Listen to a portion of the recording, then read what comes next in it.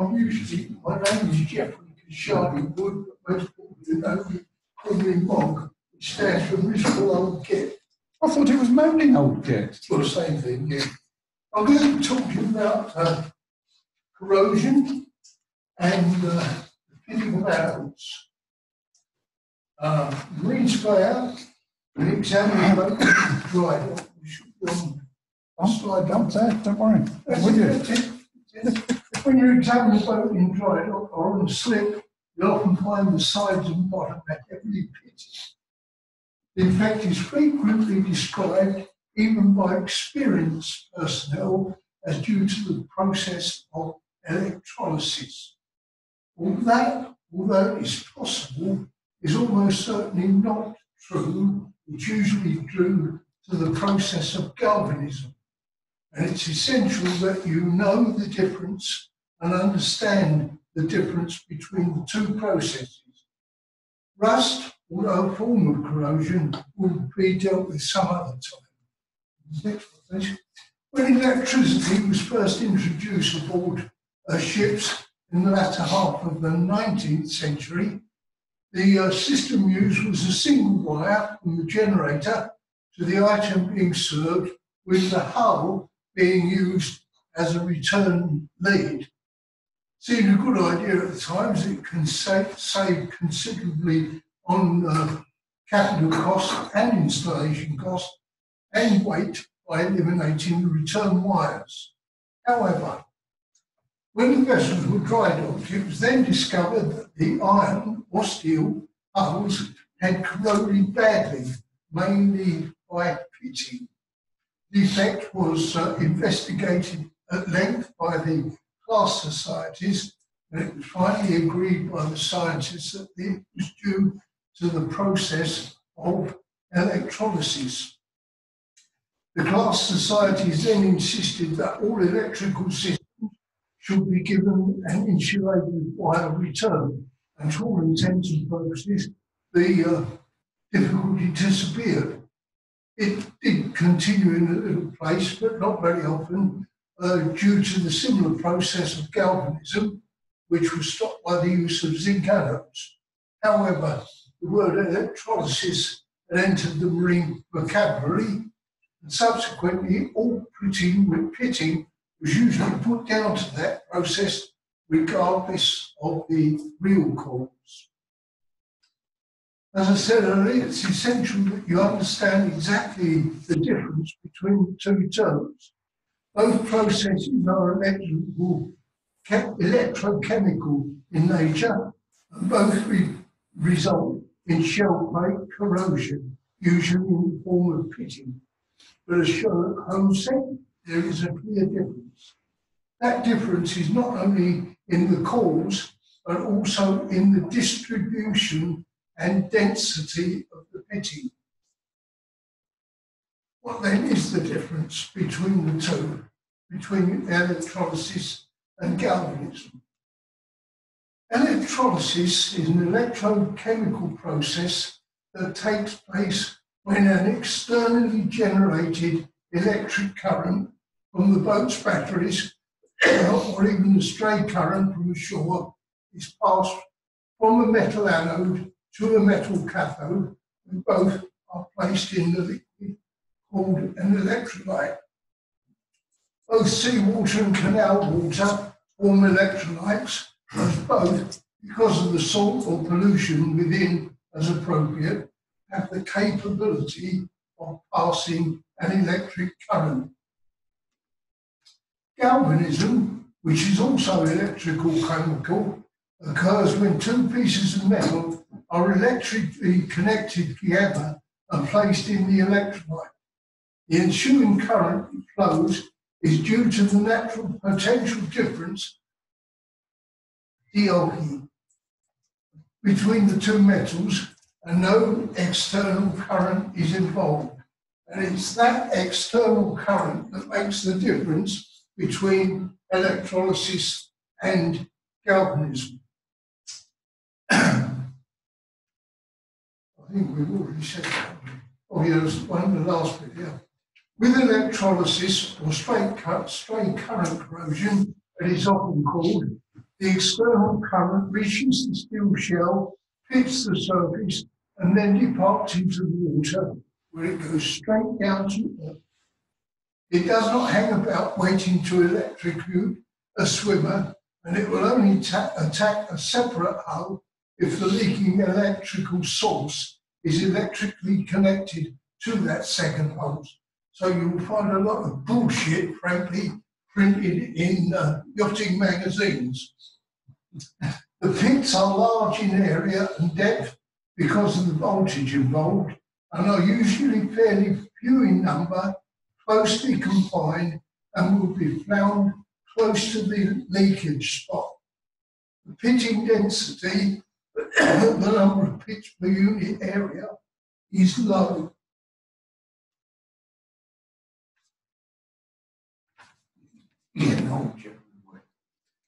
With galvanism, however, the pits are relatively small in area, roundish in shape, numerous, and usually confined to a wide band from the still wet water level downward.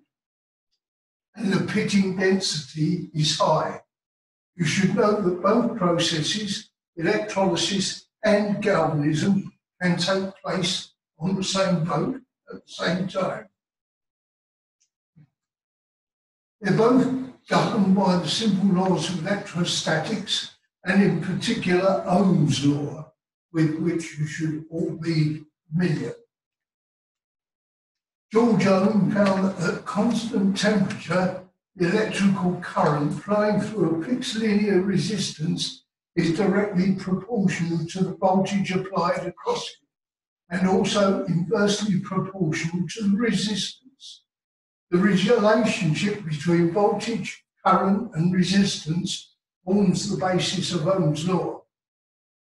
By knowing any two of the values, you can compute the third, best illustrated by what is called Ohm's triangle. Here we are: voltage, current, and resistance. Sometimes you will find E used instead of V and A instead of I, but that's merely semantics. Sometimes you also find the Greek letter omega or the resistance. Next one, please. The effective difference between electrolysis and galvanism on a boat is the voltage involved. With electrolysis, the additional power source is either the battery or a leaking shore system, and the voltage involved can be anything between 12 and 240 volts. With galvanism, however, the power source is the potential difference between the crystals that make up the steel and is measured in microvolts. Metal boats these days, thank you, are constructed mainly from mild steel. Plain carbon steel, as it was often called. It's an alloy of iron with about 0.23% carbon. And starting at the turn of the last century, some 5 different methods have been used to make steel from raw pig iron. Not useful, but not necessary to know the different methods. I'm not going to discuss them here. The end result, however, is that mild steel, as used for ship and boat construction, has a microstructure of about 75% pure iron, and the rest is made up in the form of ferrite crystals, and the rest is made up of various iron carbides in the form of perlite and cementite.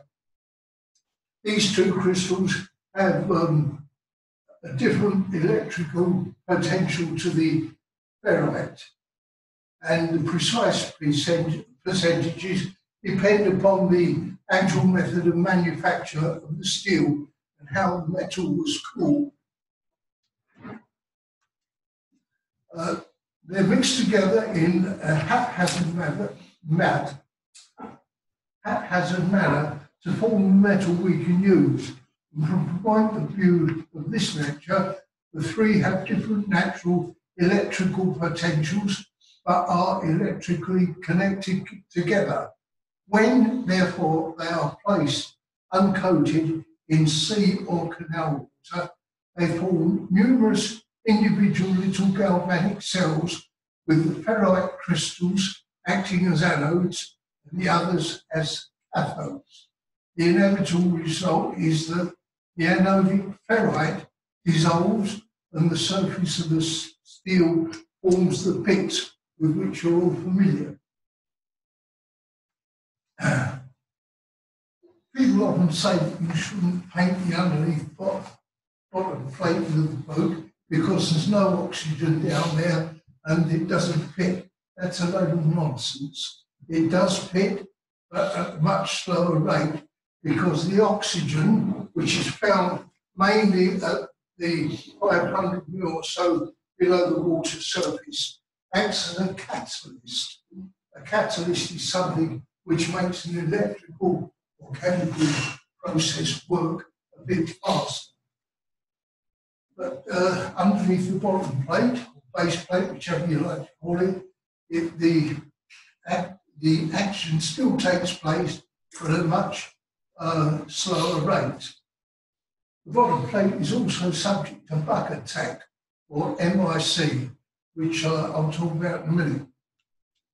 Now, I'm sorry you can't see the photograph, so we'll move on. You will get a copy of this where you'll see the photograph.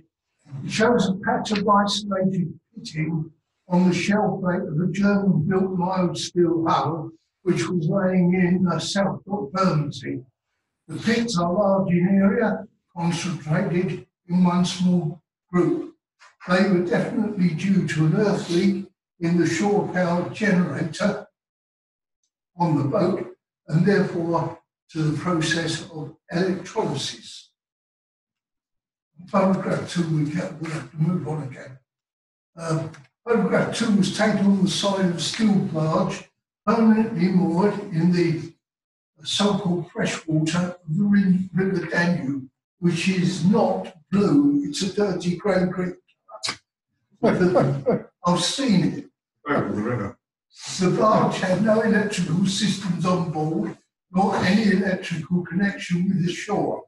The pitching is clearly galvanic origin, and when you see the photograph, you'll notice the density and spread of the pits. They're all over the side of the shell of the barge. Their distribution and their general shape, which is, as I said, circular. But as I said, there's another source of pitting, which you will find on iron and steel boats in rivers and canals in the United Kingdom. Due to the operation of microbes, and is given the name of microbiologically induced corrosion, or MIC.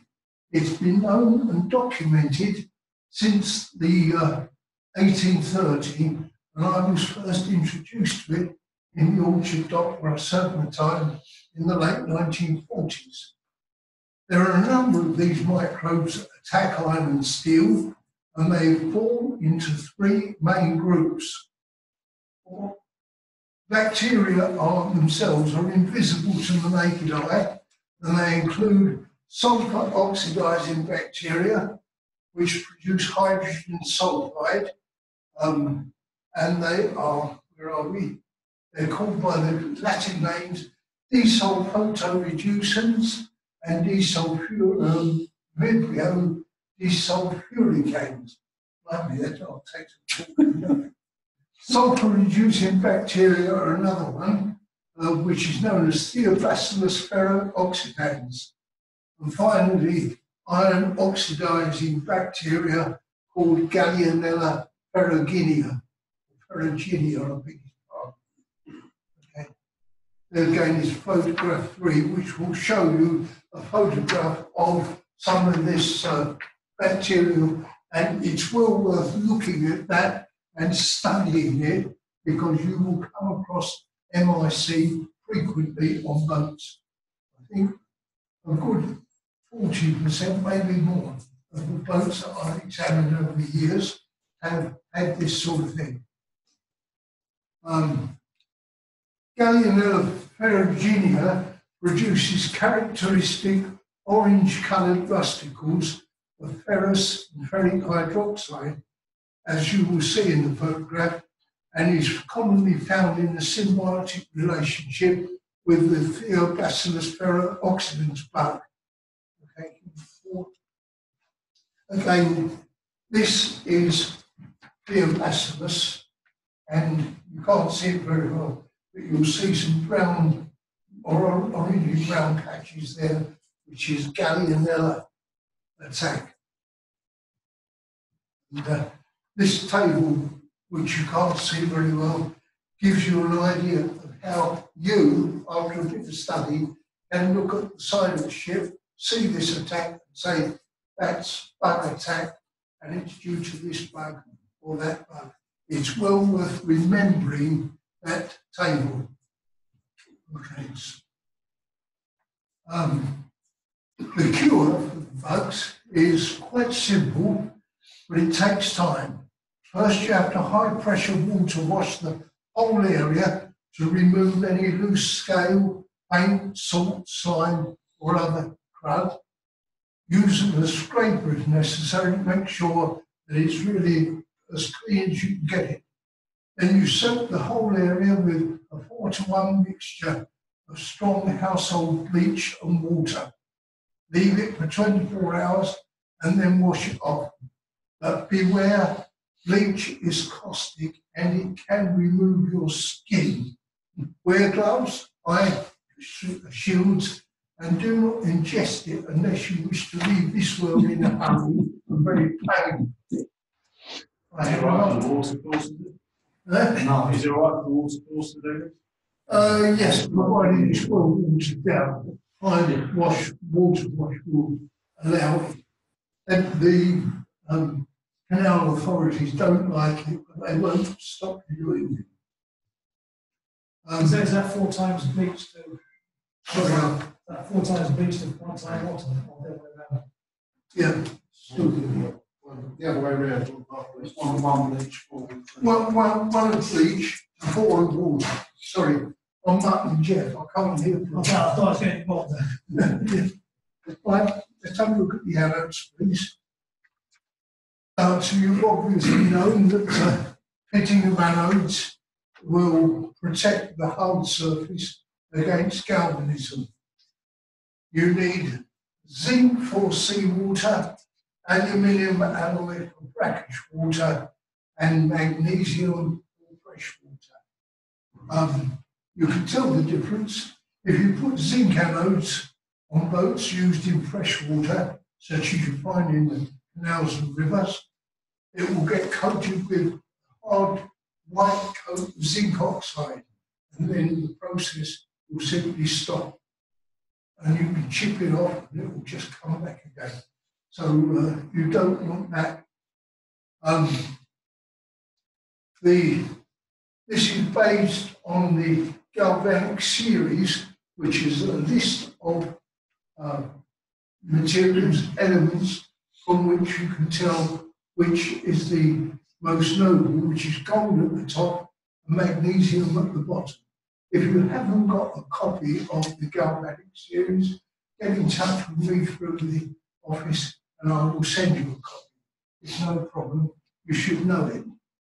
Okay? What anode should it be if there's an aluminium outdrive leg?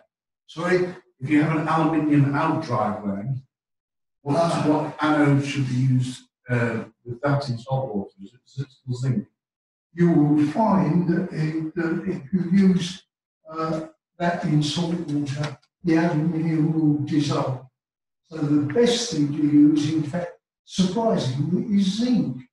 Right. Don't ask me why, I don't understand that one. It's a complete reversal. If you leave the outdrive with an aluminium cover over it in salt water, it will corrode. And what they usually do is put zinc on it. For some reason that seems to work, which is against all common sense. Then I didn't invent it.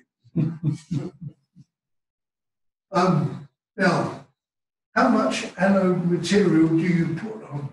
It's a direct function of the wetted surface area of the hull, with a maximum of 1.5 kilograms of anode to a metre squared of wetted surface.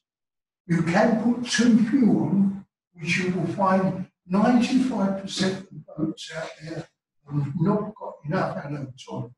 You can also put on too many anodes. If you put one every 2 feet, you will find all the paint will come off the boat. So you must be very careful to do that. Too few will allow the steel to pit, and too many will cause the paint to blister by the osmotic process. And it will eventually lead to rust jacking where the coating delaminates and gets pushed off the hull. Osmotic blisters in the paint are round, small and numerous, and they usually occur around the anodes. So if you're looking at a boat with an anode there and small round blisters in the boat, in the paint, that is due to osmosis through the paint. The same thing that destroys plastic boats. The same process. Now, the effectiveness of an anode is dependent upon its mass and the surface area it exposes to the electrolyte, i.e. upon its area mass ratio. And wide, thin, flat anodes are the best. They're the most effective on narrow boats, rather than round, long ones.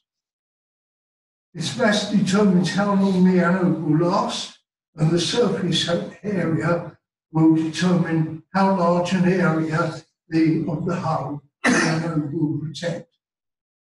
That's important to realise because people very often will stick on a large number of zinc or a large number of anode in a small area and wonder why it ceases to work. That's very careful. Okay, thanks. The naval architects often have to calculate the hull's wetted surface area, and there are very accurate and complex methods of doing that. But for anode calculations, a simple formula is quite accurate enough.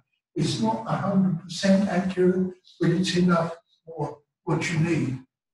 One well-known anode supplier has published such a formula, but that should not be used because it is wrong. Beware. Which is the anode supplier? Can they be named? I can't remember, but I think it was M and G and a D and an F in it somewhere, but I don't know. So pre-warned. Okay. But their formula is wrong, and I've told them so. You won't be able to see this formula, but when you get the copy, it's the breadth of the waterline plus twice the mean draft added together, multiplied by the length. In other words, it's the girth round the hull multiplied by the length. Duff's formula has left the 2 on. So they do that amount of area, not that amount of area. And I've told them it's wrong, but they won't believe me. Idiots. But they sell more zinc than I do. Right, okay, next one. Now, what is called the anode stroke? If you have a sheet of steel as big as that wall, and you stick an anode there in the middle of it, how much of that wall will be protected? Probably not more than about that much. The rest of it is unprotected. That's why I say the majority of those boats out there do not have enough anode material on them. There's a very simple way of determining how much you need. The length of the anode multiplied by 7 will give you the radius of the area that anode will protect. Very simple.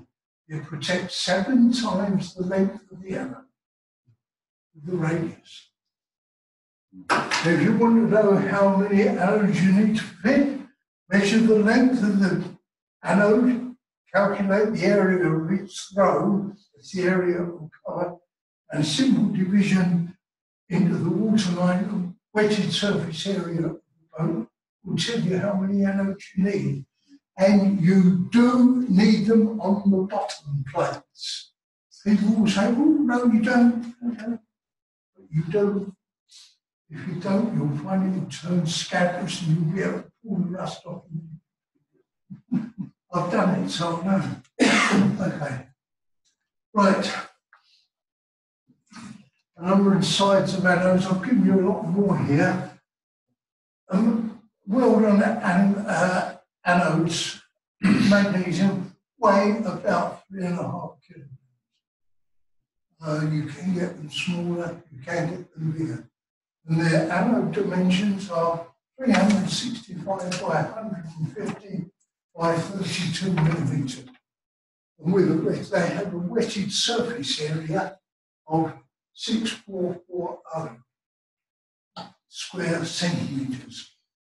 And that would have a flow, the total area defended by the anode, of about 5.3 metres. You'll be able to read this quite easily. If you allow for a bit of overlap at the end, the length of the area protected would be about 5 metres. 5.3 metres is the total area.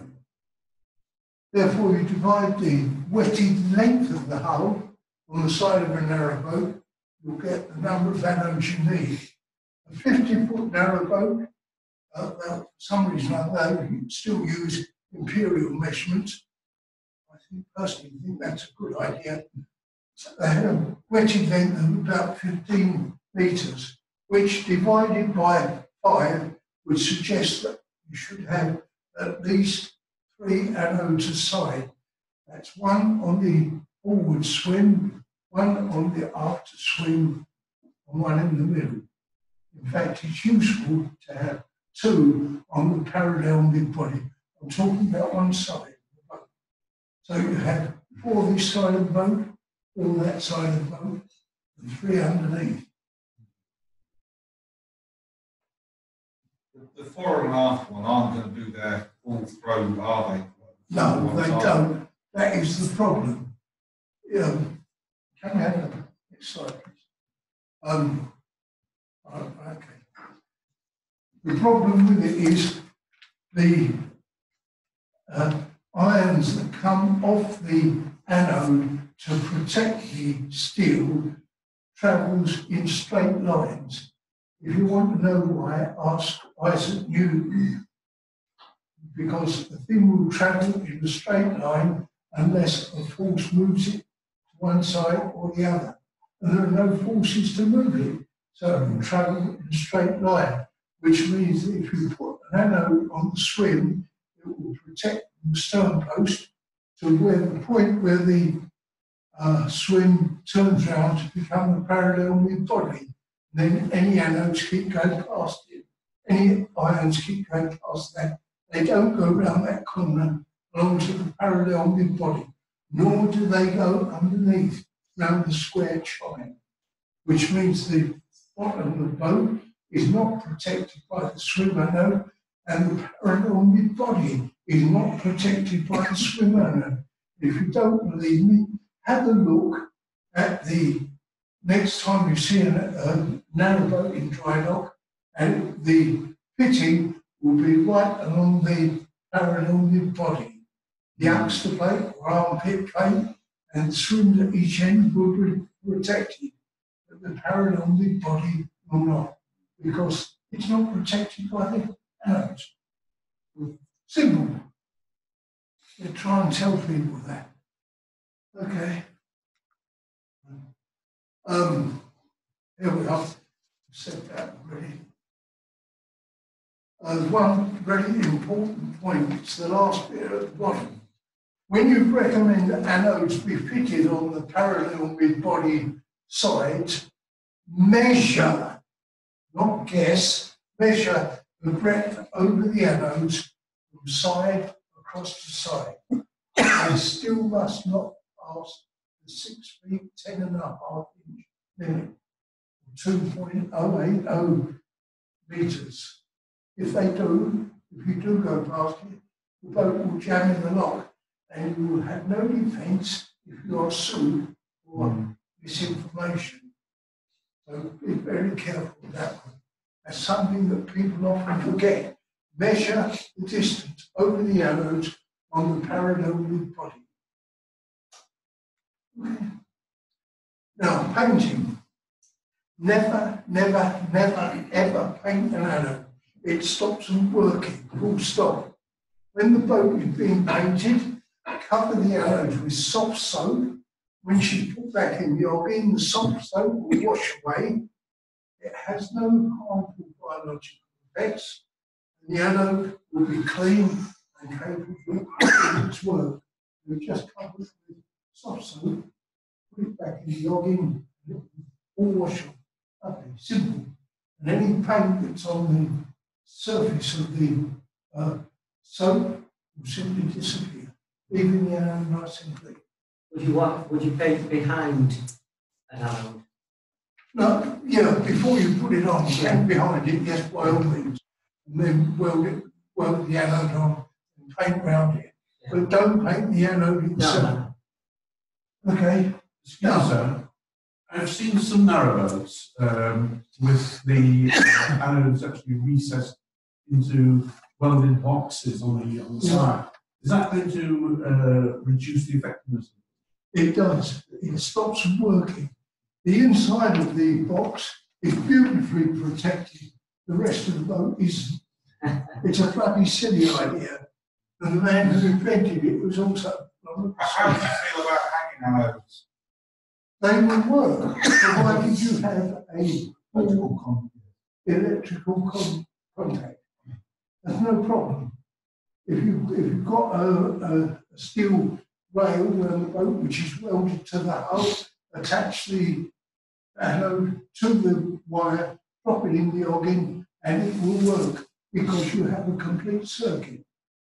It's no problem, it works properly.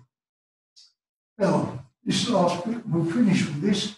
One nameless owner didn't want the expense of getting his boat out of the water, so he paid, it is alleged, £5,000 to have them fitted in the engine room.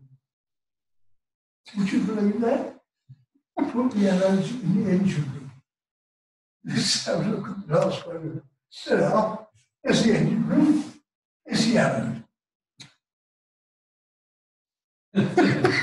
What can you say to that? John Polly, who recently died, he told me a story once. Said he was a surveyor, and somebody rang him and said, "Would you go and do a survey?" And John said, agreed a price, told him and so on. And the man said to him, almost in passing, "I've got a hell of a lot of pitting on my boat."